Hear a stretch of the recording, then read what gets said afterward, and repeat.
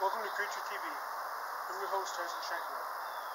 On this week's episode, we're at Sturgeon Creek, fishing for jack and whatever else we can find. Stay tuned.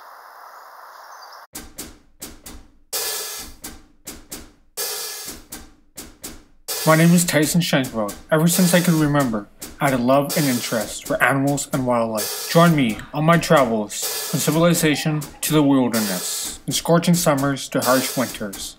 I'll look everywhere to bring to you some of the coolest and most interesting animals in the world.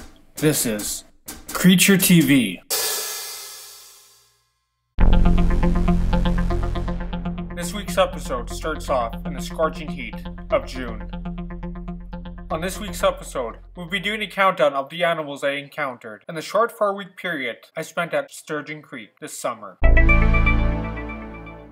The first animal we will be encountering is the mallard duck. The mallard duck is a very common species of duck all across North America. This one right here is a female. I can tell because it's molded brown with a few blue feathers on her wing.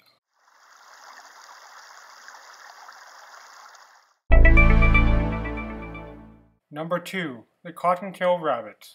The cottontail rabbit is one of the 17 species within the genus Sylvigus. The cottontail rabbit closely resembles the European rabbit. Most species in the Sylvigus genus have stub tails with white undersides, which they display when they feel threatened or when they are retreating, giving them their name cottontails. This feature is not always present in some species of cottontails. For example, the bush rabbit's tail is gray. This genus is widely distributed across North America, Central America, and Northern and Central South America. Though most species are confined to particular regions, most, though not all, species live in nests called forms.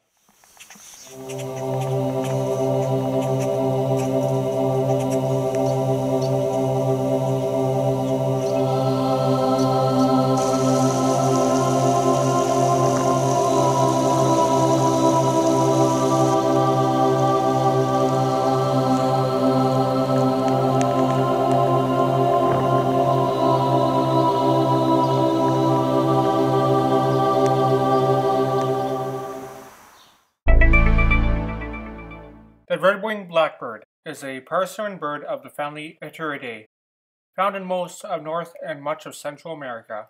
It breeds from Alaska and Newfoundland south to Florida, the Gulf of Mexico, and Guatemala, with isolated populations in western El Salvador, northwestern Honduras, and northwestern Costa Rica. The females and males look like two separate species. The males are black with a beautiful red wing, while the females are a dull, malted brown.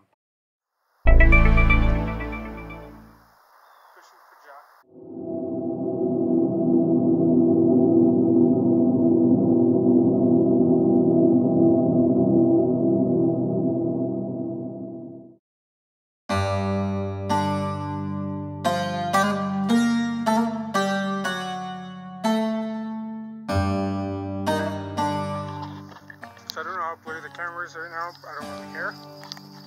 Hopefully you guys saw the jack in the water, or the pike. So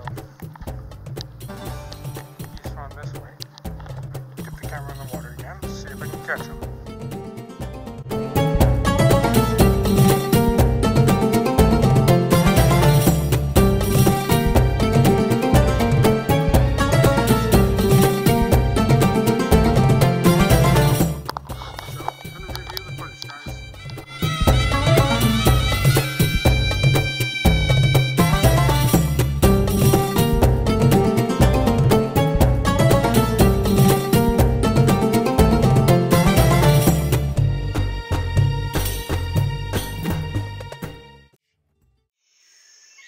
I'd like to thank you for watching this video, and if you enjoyed it, make sure to leave a like and subscribe for more content every week.